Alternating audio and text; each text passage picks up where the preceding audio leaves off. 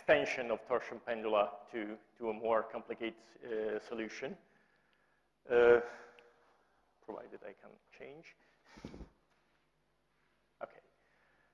As you know, torsion pendulum are used in gravitational physics since the beginning. Earthwash and friends are the beginners.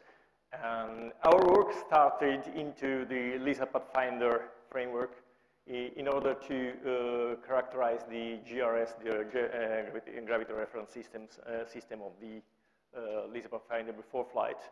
And in this framework, we started from the initial one-stage pendulum that Juliana described just now. And starting from that, we developed a two-stage torsion pendulum to measure the actuation and crosstalk on the GRS. Then we will see later what we mean with the actuation and crosstalk. Juliana already told you that we actuate on the mass in LISA-Pathfinder mostly in order to keep the mass inside the electrode housing into the satellite, while the satellite is moved by solar wind and whatever. Here I shall discuss the working principle and the measurement as well the possible evolution of this two-stage torsion pendulum as a facility to measure small forces, and any ideas is welcome for that. We can mimic a free fall mass with the torsion pendulum above the resonant frequency. As you see, above the resonant frequency, the transfer function is 1 over the square over frequency, which is typical of free falling mass. And on a torsion pendulum, a single-stage torsion pendulum, we can only measure torque around the fiber, while with a 4-mass torsion pendulum, we can only measure a force as a translation, or we'll see that we call a translation the rotation along the central fiber, because the radius times the angle is, for small angles, is a translation for us. This kind of device has been extensively used for ground testing during the development of LISA-Pathfinder in Trento. And we started from the 4-mass torsion pendulum to build this two-stage torsion pendulum that is depicted here. To be free-falling, we call soft in one direction. On both translation and rotations, we hang the mass, one of the masses of the 4 masses torsion pendulum to another wire. In this way, we can measure both force by pushing the mass and torque by rotating the mass along the second fiber at the same time. Since this configuration permits simultaneously the measurement of force and torque acting on the test mass, besides the measurement of the stray forces and torques on the test mass, we can measure crosstalks between different degrees of freedom, both in readout and actuation. What I mean that if we actuate in force and measure a torque, and or vice versa. Measurement of residual stiffness, that is to say, force acting on the test mass due to the GRS motion, and other measurements that can be also performed with a single-stage torsion pendula. This is the layout in the gravitational physics lab in Naples. We could convince our university to build a concrete basement that directly is on the ground, and with poles going into the ground for 12 meters.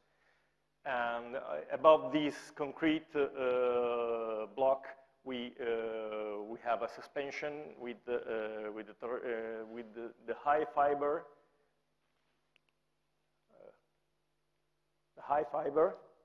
and the low fiber. What is it?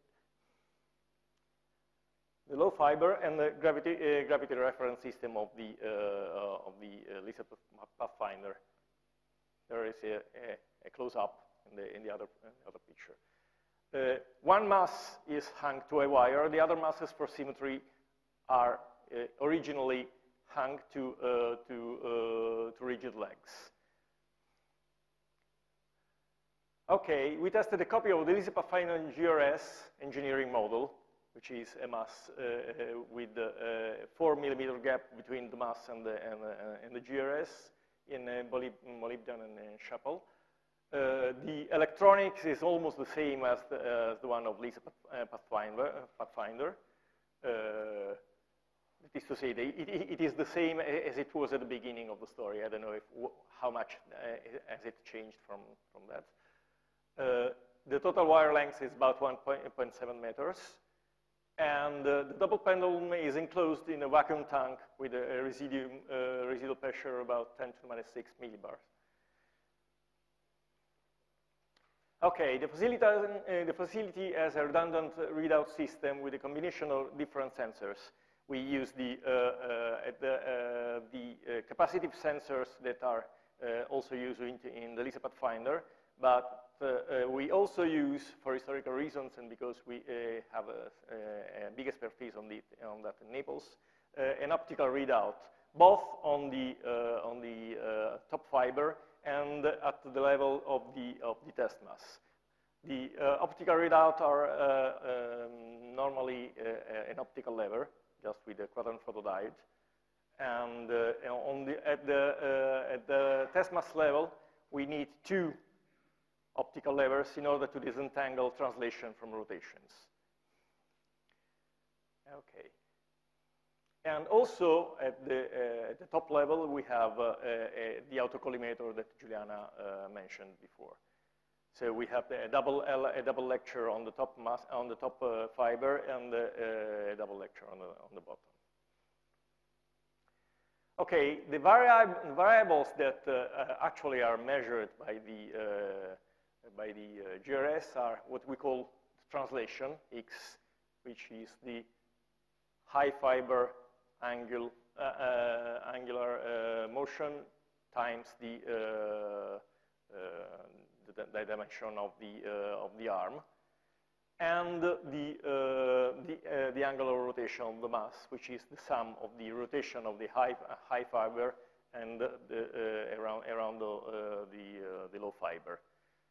We call phi A and phi B, which is in Italian is also simple because phi alta and phi bassa. Okay, the mass is equipped both with sensors and actuators. Actuators only in the direction, only in one direction, which is that mimics the direction orthogonal to the sensitive one, the sensor in the other direction. We have two electrodes for actuation and two electrodes for sensing.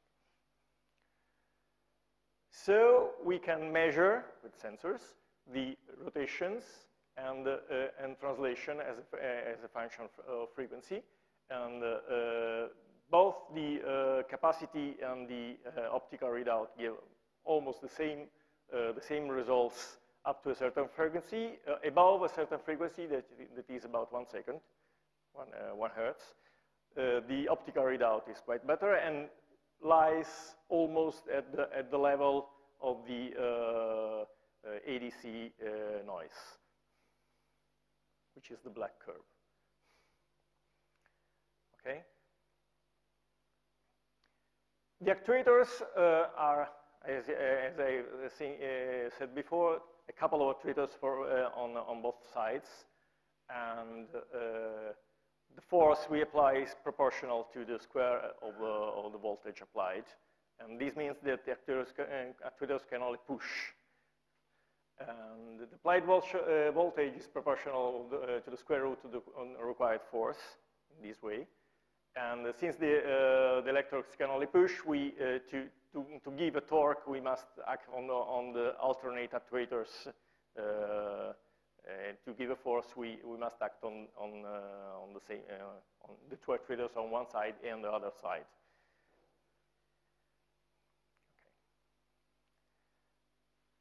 So having the actuators, we can measure the position and torque when we act in position and torque, and so having a transfer function measurement, here it is, that reproduce, as we can see, the free fall in, both in torque and in force.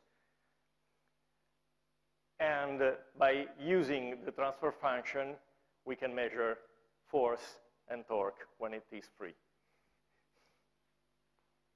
Okay? As you see, in force, we arrive to the level to 10 to the minus 10, while on torque, we are much more sensitive. Yep. And you see also that the optical readout is more sensitive than the capacitive sensor. So starting from the beginning of last year, we decided to change the system by hanging all the other masses to wires instead of legs. This has a twofold advantage. The first one is that the system is lighter, so we can reduce the diameter of the top fiber, thus having a lower frequency, lower resonance frequency, and also we have a more symmetric system to be controlled. We also fixed some problems with the optical readout, the top optical readout, and so this has another advantage. You see on the right graph the improvement in sensitivity in force between the old configuration and the new configuration. Okay, let's talk about the crosstalks. So what we mean for crosstalks. Suppose we have to apply a force on the test mass. We have, on the one electrode, we have force F0. On the other electrodes, we have a force that should be F0, but may be different because the electrodes are not perfect. So the total force is about 2 times F0, and the residual torque is given by the difference of the forces multiplied by the arm. So we have minus delta F times B, and the crosstalk is defined as the ratio between delta F and 2F0. That is to say, torque divided by Fb. The opposite situation is depicted on the right side. Okay, the force exerted by each electrode is computed as the gradient of the capacity of the sensor. That in turn is a function of the position of the mass inside the electrode housing. And this allowed us to compute the force and torque as a position in x, y, and phi inside the electrode housing, neglecting the other 3 degrees of freedom because they are almost constant. The altitude and the other torsion are constant. And we can also compute a model for these with only geometrical considerations. And by stopping at the second order of the equations, we can have this model. And then compare the measurements with the model. How to do this? The electrode housing is mounted on picomotors in such a way that we can move the electrode housing around the mass in order to mimic torque and forces, or to mimic, not torque and force, to mimic displacements and rotations. And so we can measure the crosstalks in different position of the test mass inside the electrode housing, and compare it with the model, and we see that on the bottom we see the residuals model minus measured minus computed, which is around the 0.2%. And also we can do the same with the torque to force crosstalk measurement. Okay, in summary, if we only look at the central region of the GRS, that is the range of interest for the scientific operation of LISA-Pathfinder, the measured crosstalk is less than 0.2%, which is within the requirements of LISA-Pathfinder. We have some open issues, that is what I mentioned before, that, for example, we have high sensitivity in torque but low sensitivity in force, and this is due by large pendular motion in the 0.41 Hertz zone, that is 100 micrometers instead of the a few micrometers due to, and this is due to a low efficiency of the magnetic damper at the pre-hanger for a two-stage pendulum. And both things can be explained by the motion of the suspension point due to the oceanic peak, actually is the Mediterranean peak, or a down conversion of higher frequency noises. This can be mitigated by actively controlling the suspension point in the band 0.21 Hz, where the oceanic peak is its maximum. And how to do it? We can measure the ground acceleration and apply a feed-forward control to the suspension point with a piezo actuator, both in horizontal, in both horizontal degrees of freedom.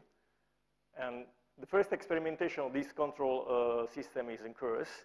Here we see the, in black we have the measurement by a seismometer, which is an accelerometer. And in red we have a velocimeter, the derivative of the measurement of a velocimeter mounted above a platform controlled by the piezo actuators. And as we see, we can completely control the oceanic peak.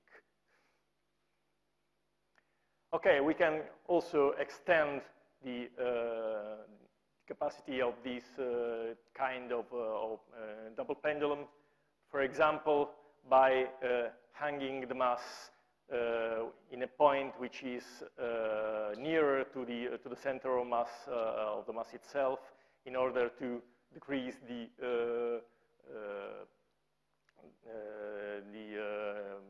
frequency of the mass around in torque. And also we can increase the number of degrees of freedom we can consider as free falling by having more stages in cascade. And that's all. So we built and tested this kind of double pendulum. Force and torque crosstalks are under control, and sensitivity can be improved by controlling the suspension point, and can be conceptually easily upgraded to more degrees of freedom. Thank you very much.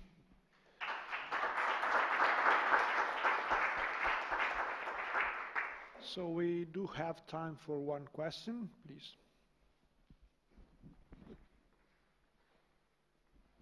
Sorry, can you clarify what you said at the end about suspending the mass close to the center of mass to increase the frequency? No, to decrease the resonant frequency.